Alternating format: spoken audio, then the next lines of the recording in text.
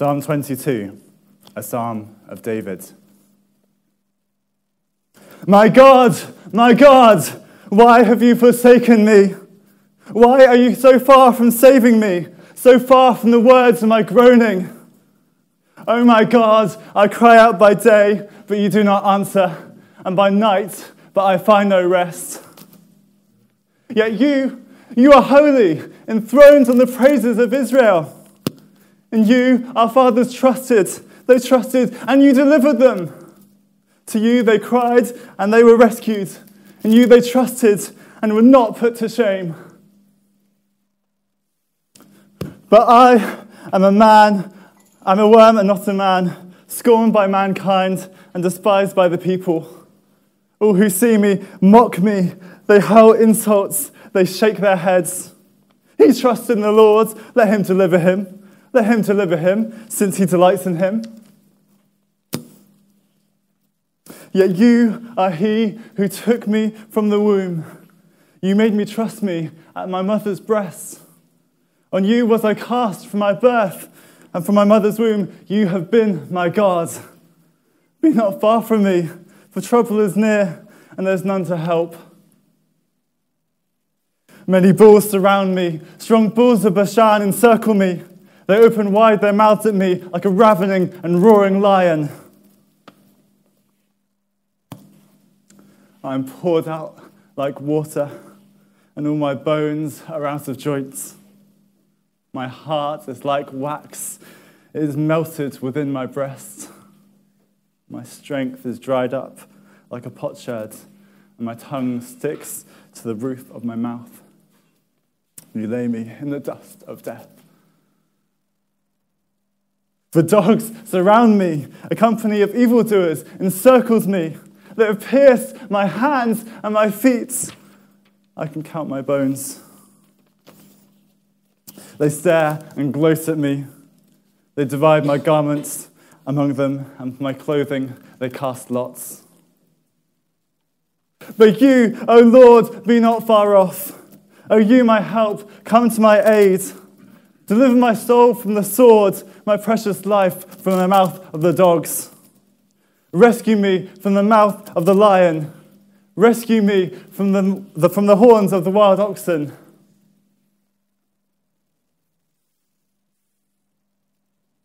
I will declare your name to my brothers.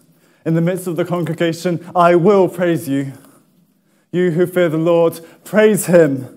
All you offspring of Jacob, glorify him and stand in awe of him, all you offspring of Israel.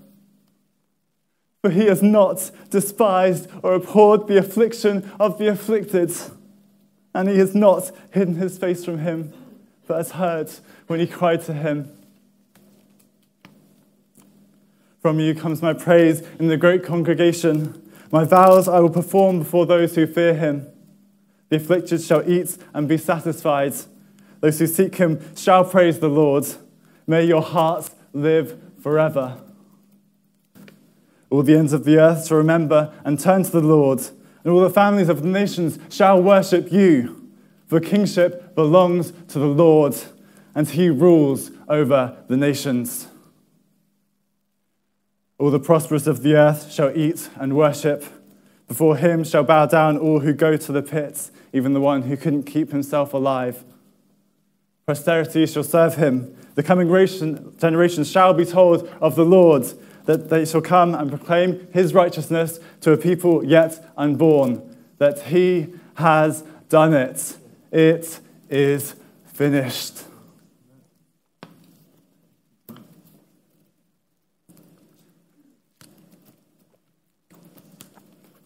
We'll be returning to that psalm at the end. But instead, this morning, we're going to be looking at an event that took place about 1,000 years after its composition. This morning, we're going to be walking up to the foot of the cross.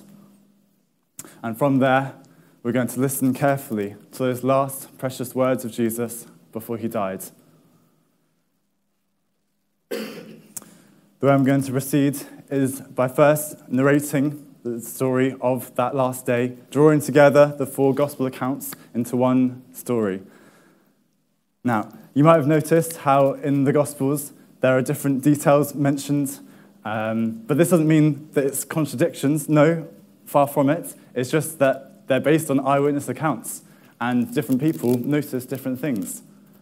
And the different gospel writers, when they're putting it all together, also had their different emphasis that they were putting on different things. And so even if they had all the details together, they wouldn't necessarily have put them all in, because they were making their own point in a specific way. And so the Gospels, there's a reason the way that they are. But I do think that it's also helpful to see them all together in one view. So I'm going to narrate through them together.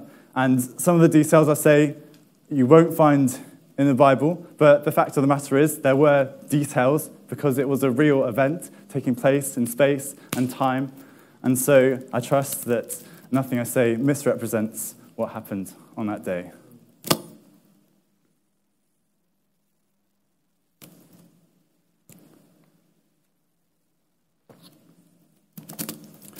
It was 9 o'clock in the morning at Golgotha, that is, the place of the skull, just outside the walls of Jerusalem. The Mediterranean sun had only been up for a few hours, but already the heat was rising. Perhaps it was this, as much as anything else, that was stirring up the ire of the crowd that had gathered. Half an hour before, Pilate, the governor of Judea, had questioned Jesus and found him innocent of the charges that had been raised against him. And so, having done this, he presented him to the rulers, the chief priests, and the people, and declared him innocent, saying that he would therefore punish him and release. But the crowd would have none of it. A few voices cried out at first, but like rain, like first drops of rain before a downpour, they gave way to an almighty cry of people in outrage. Crucify! Crucify him! Crucify! Crucify him! Crucify! Crucify him! This was the crowd that had gathered at the foot of the cross, waiting for that fateful moment when the nails would be driven through the victim's hands and feet.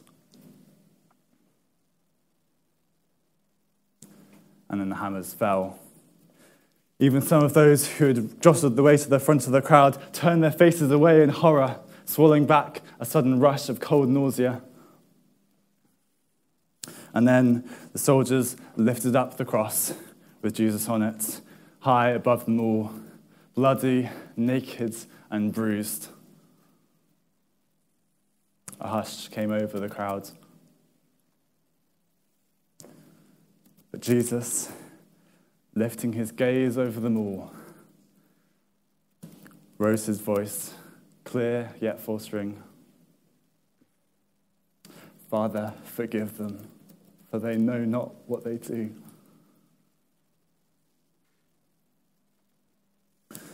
But the crowd couldn't bear this.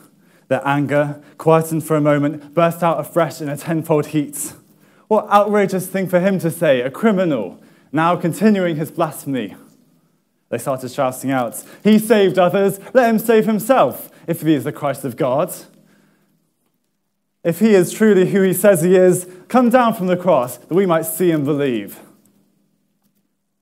The soldiers joined in too, saying, "If he is the king of the Jews, if you are the king of the Jews, come down and save yourself," as they set to work, putting up the other two criminals who were to be crucified at Jesus' side. But no one was paying attention to those other two, and the rings of the hammers were drowned out by the clamour of the crowd. The shouts went on and on and on. Even the other two criminals being crucified with Jesus scoffed and mocked, saying, "If you are truly the Messiah, come down from the cross." In the meantime, the soldiers, having done their duty, divided up the clothes and cast lots for their garments. All this time, Jesus said nothing. Many in the crowd were oblivious to this, but some had stopped. One of these, in fact, was one of the criminals on the cross. Instead, he was silent, staring intently at the side of Jesus' face, trying to get another glimpse at his eyes. For just a moment ago, he had seen them. There was something in them that he had almost found terrible and frightening. There was a nobility about them, a dignity, and something else. But it couldn't be, was it pity? But surely not. It was so hard to tell. The rest of his face was all contorted up, grimacing in pain. He was clearly suffering greatly. And yet, in his eyes, just then, Jesus lifted up his gaze, and their eyes met for a moment. And in that instant, it all clicked. He was who he said he was. Shouts were continuing to come from the other crowd. This was now too much for that first criminal. He couldn't take it anymore, not now, after what he'd seen, after what he'd understood, though but dimly. And so in immense pain he cried out, "Do you not fear God, since you're under the same sentence of condemnation? And we indeed justly, for we are receiving the due reward for our deeds, but this man has done nothing." And he turned to Jesus and said, "Jesus, remember me when you enter into your kingdom." After a moment's pause, Jesus said quietly, "Truly I say to you, this day you will be with me in paradise."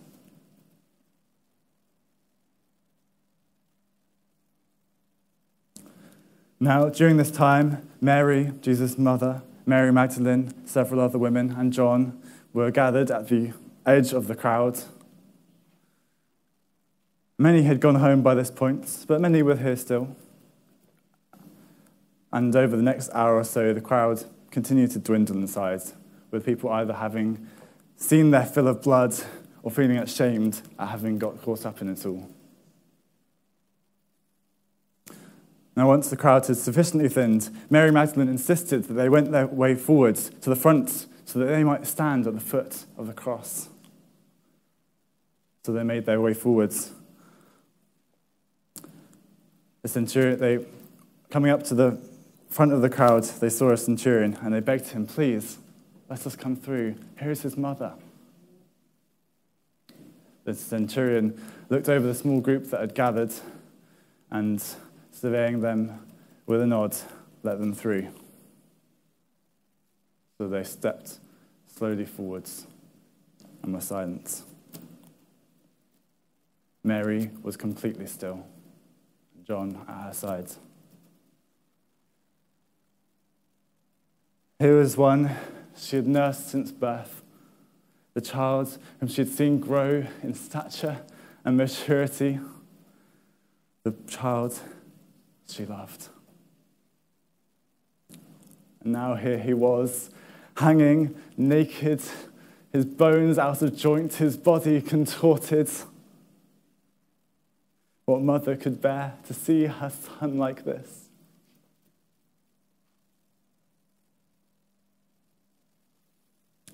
As they stood there, Jesus saw them, and his mouth made an attempt at a smile. "Woman, behold your son." And to John, "Behold your mother."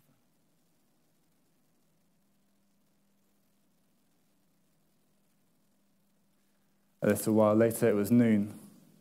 But rather than the light of the hot sun filling the sky, instead, there was a strange darkness, not quite like night, and yet far darker than a dark, stormy day. The air was still. What could it all mean? The murmur of the diminished crowd hushed to a silence, and the next 3 hours crept by.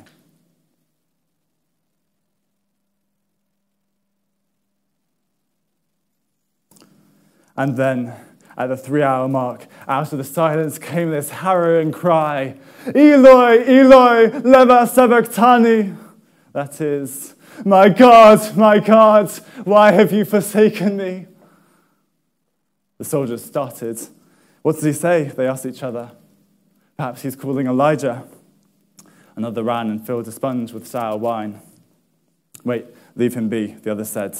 Who knows? Maybe Elijah will come and let him down. Jesus gasped, I thirst. The soldier with the sponge lifted it up on a reed towards Jesus' mouth, struggling to see in the low light. Jesus took a few drops, and the soldier took the sponge back to refill it. But his companion said, wait, I think he's going. All eyes were looking up at his cross. And with one final exertion, Jesus cried out, it is finished. And then, immediately after, in a lower voice, Father, into your hands I commit my spirit. And with that, he bowed his head and breathed his last.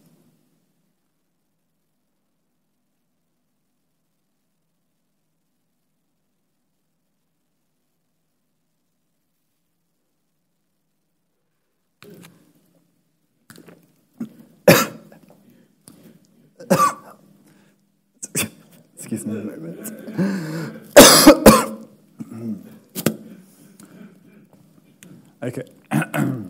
Okay, so having placed Jesus'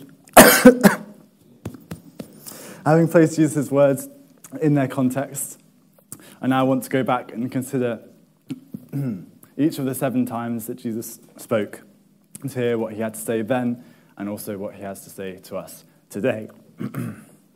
Okay, so first of all, we have, Father, forgive them, for they know not what they do. At this point, Jesus is in immense agony. He'd been beaten and flogged, and now nails had been driven through his hands and his feet. Yesterday, he'd been betrayed by a friend, and the rest of his disciples had abandoned him. He'd faced an unjust trial, and he had been publicly reviled, despised, and mocked.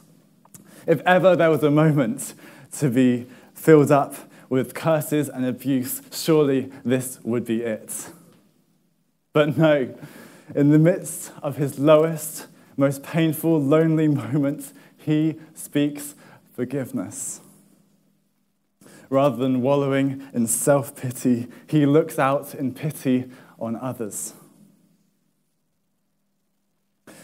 How easy it is when you know you're in the right to fail to be gracious. Snide words slip out of our mouths. How hard it is when you've been wronged to not hold that against other people. Oh, praise God that he is not like us. For he does not deal with us according to our transgression. He sees us wandering in our sin and ignorance, our self-importance and our self-righteousness, and he has compassion. What incredible mercy. What wonderful grace. For God did not look on a sinful world and turn his face from it. No, he identified with the lost, with you, with me, and he entered into our condition, walked among us, and redeemed us. Perhaps we might look out on that crowd and think that they should have known better, but Jesus' words say otherwise. They do not know what they're doing. Perhaps we might, in their ignorance, they affronted God and cursed him. And perhaps when we look around today and we see people who want to have nothing to do with God, perhaps even opposed to him, we might be tempted to avoid them and consider them cut off. But the almighty challenge from the cross is that Jesus, being faced with such people, has compassion on them and asks for them to be forgiven. And praise God that he does, for in that crowd were once you and me. And such were some of you, writes Paul, but you were washed, you were sanctified, you were justified in the name of the Lord Jesus Christ and by the Spirit of our God. And so while we may have difficulty with forgiveness, praise God that he doesn't have our hardness of heart. For he has 1,000 times more reason to not forgive us than we do to not forgive others, and yet he forgives nonetheless. perfectly demonstrated at the cross. How good it is to know the forgiveness of God.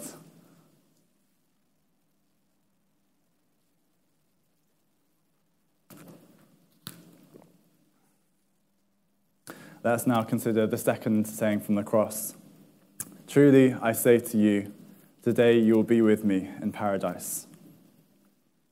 And for a further look at the importance of these words, I'd recommend you find Felix's preaching on that back in October as part of our series on grace, because this is exactly what we find here, grace. The thief recognizes his own wrongdoing, that his punishment is justly his. He doesn't hope to expect anything from Jesus. Indeed, he had been mocking him only a few moments earlier. And yet, Jesus doesn't hold this against him.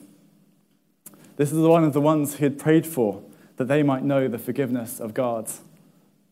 Though he had been doing wrong up until the very last hours of his life, yet Jesus receives him and welcomes him home. He's not looking for a reason to turn him away. He holds no grudges. No, it is his good pleasure to keep the door wide open. And the same is still true today. He will not turn any away, though it be the last hour. But do not delay to come to Jesus and receive from the fountain of grace. 1 John 1:9 says that if we confess our sins, he is faithful to forgive us our sins and to cleanse us from all unrighteousness. And these are words also for us who believe. Never fear that you have done too much wrong to come back, running back to the Father's arms. Sometimes we might feel that we ought to be doing better, and if we sin, we should just not go to God. We might think, if other people knew what we'd done, they'd want to have nothing to do with us, let alone what God might think. But God is not like people, for he knows all, and yet his steadfast love never ceases. Though we fall short day by day, yet his mercies are new each day. Lamentations 3:22-23, the steadfast love of the Lord never ceases. His mercies never come to an end. They are new every morning. Great is his faithfulness.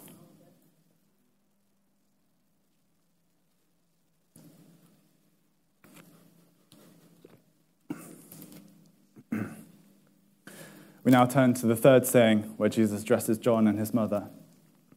Woman, behold your son, and John, behold your mother.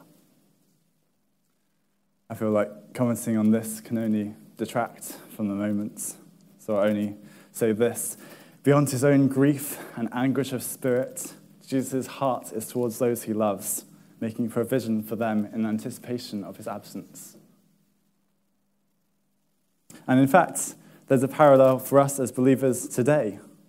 So the day before the crucifixion, Jesus had been talking to his disciples, telling them what was going to happen, how he would be away from them. But then seeing their sorrow, he says, "But I will not leave you as orphans. I will come to you," referring to how he would give them his Holy Spirit. And so just as Jesus, in his last hours, makes provision for his mother that she wouldn't be a destitute widow, so also he makes a provision for his disciples that they would not be abandoned orphans. And one other thing to notice, in John's Gospel, John refers to himself as the disciple whom Jesus loved. And so we can see here that Jesus wanted the very best for his mother. There was no one better he could have asked to take care of her.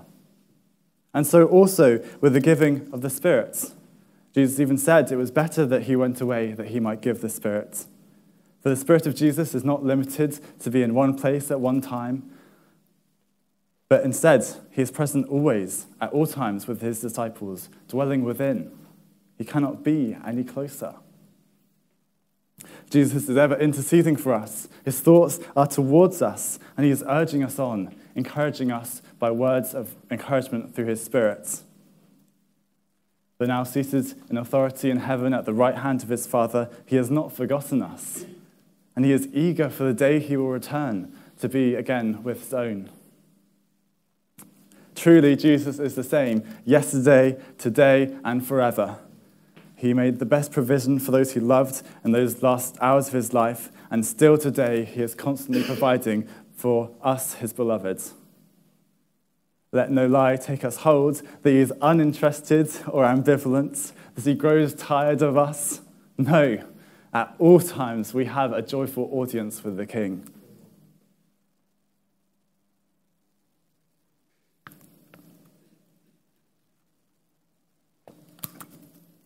Okay, the next three sayings I want to look at together because they're related. So first we have Eloi, Eloi, lema sabachthani. We have I thirst. And then finally, it is finished. The first is surely one of the bleakest cries ever to be made. The Son of God, who had existed in eternity with his Father, and even while he was on earth said that he and his Father were one, now felt for the very first time that his Father was absent. And so just as we've been reflecting this morning, as John shared about looking through our lives and seeing God even in the bleakest of moments, I say this to you, that there is no darkness that we can face that God himself has not endured. So I just put that linking in with what we've been reflecting on. And so, grappling to express the depth of his intensity of feeling, he turns to poetry. For those words that he said are the very first words of the psalm that I read out at the beginning. And so often the case when we're faced with great sorrow and grief, like at funerals, we turn to poetry because they allow us to speak with words louder than our own. And this is what Jesus is doing here. But it's not just the opening lines that Jesus is referring to. See, notice what the next words Jesus say are, I thirst. And if we turn to the middle of that psalm, Psalm 22, verse 15, my strength is dried up like a potsherd, and my tongue sticks to my jaws. I thirst. And then look to the end of the psalm, verse 31. They shall come and proclaim his righteousness to a people yet unborn, that he has done it. The Hebrew literally is, he has finished it. It is finished. And of course, we also have other references to the crucifixion within here. We have that his hands and feet are pierced, that his bones are not broken, that there's division of garments by casting of lots, and there's also this bit about scorning and mocking. He trusts in the Lord, let him deliver him. The whole psalm, in fact, is what Jesus is referring to. Because he recognizes that what's happening right now is its perfect prophetic fulfillment. So what can we glean from the rest of the psalm? As a whole, it follows a fairly common pattern that we can find in the Psalms. It's kind of a wrestling with God. And so while they often start with this quite raw, rough, emotional outburst against God, yet by the end, they come to a place of recognizing God's faithfulness. Even though I feel that God is not here, yet I know that he is faithful. And that is what we find in this Psalm of David's. So I think it also, therefore, gives us a glimpse into the mind of Christ on the cross. So, just as I said, we start again with an outburst against God. But then after that, we come to this statement of God's faithfulness in the past. In you, our fathers trusted. They trusted, and you delivered them. But this is still a bit absent, it's a bit distant, and it kind of comes across almost as a trying to remind God of what he ought to be doing. And then we turn straight away after that, again, to the psalmist thinking about what he's feeling, how he's scorned and mocked and despised, verses 6 through 8. And then there's another turn, and yet you are he who took me from the womb. From my mother's womb you have been my God. So it's now turning from more distant past to more personal past. And this seems more of a reminder of the psalmist to himself of God's faithfulness. Then we turn again to outward circumstances about being poured out like water, bones out of joints, and the dryness of his mouth. And yet, after that, we have this another turn. But you, O God, do not be far off. O you, my help, come quickly to my aid. He realizes at this point he can call still on God. And then we have this realization that God truly is faithful. Verse 24, but he has heard when he cried to him. And then we come right to the end and we have those final words. He has done it. It is finished. And here we turn to what Jesus meant by this. What he's saying here is that his moment had arrived. The culmination of his life on earth was now close at hand, to make a way to reconcile God to man, to reveal the righteousness of God by his death on the cross. Thank you, Jesus, for your sacrifice.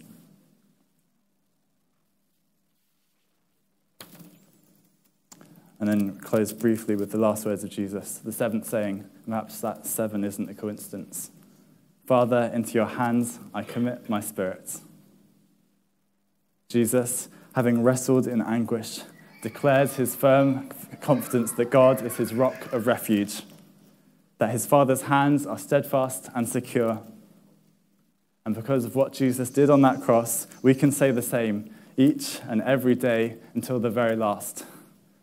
Father, into your hands I commit my spirit. Amen.